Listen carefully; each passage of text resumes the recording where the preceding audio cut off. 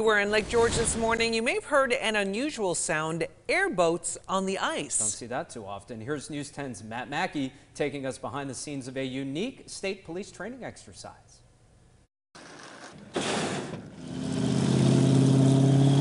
They go by many names: airboat, swamp boat, even bayou boat.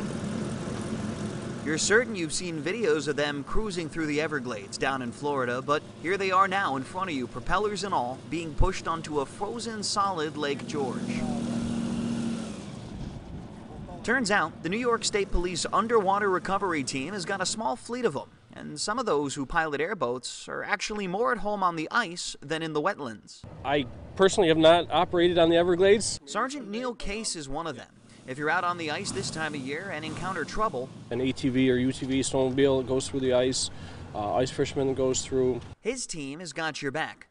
We're getting many calls this time of year to come out and perform either rescue or recovery. We caught up with the recovery team this morning at the $1 Million Beach. Luckily, today, they're only here for training.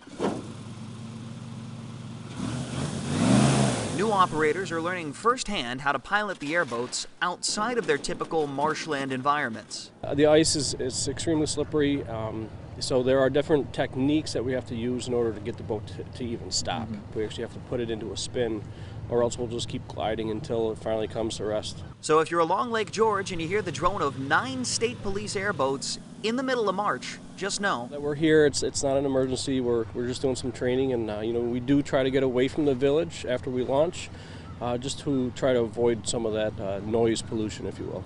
in Lake George, I'm Matt Mackey, News 10 ABC. So cool to see them humming along the water there, or we should say the ice.